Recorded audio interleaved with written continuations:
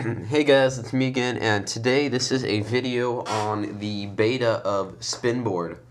And Spinboard is is a extension of MobileSubstrate on your iPhone or iPod Touch. And what it does is it uses accelerometer, and it lets the icons follow you, basically. The icons will spin, rotate, and invert depending on how you shake or move or rotate your device.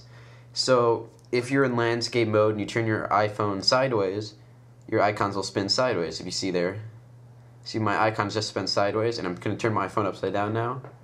All the icons are upside down. Just keep going the full circle. Let's keep on spinning. It's actually pretty neat. It's fun to play with, and you can also like shake it and like bounce with it, and it will actually invert the icons, but it doesn't do it for me. And all this is, since this is a beta right now, it isn't on any form of installer. It's not in the real installer. It's not in Cydia. So you guys are going to have to SSH it into your phones. And it's really easy. There you go. I just inverted the icons. You just rock it back.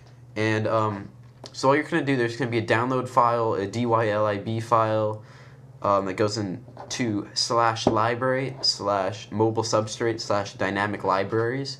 That file is going to be in the description, and it's really easy to download. It's a really tiny file, so you just download it, SSH it in really quick, and then you just have to respring your device by rebooting it, respringing it, turning it on or off, whatever you want to do.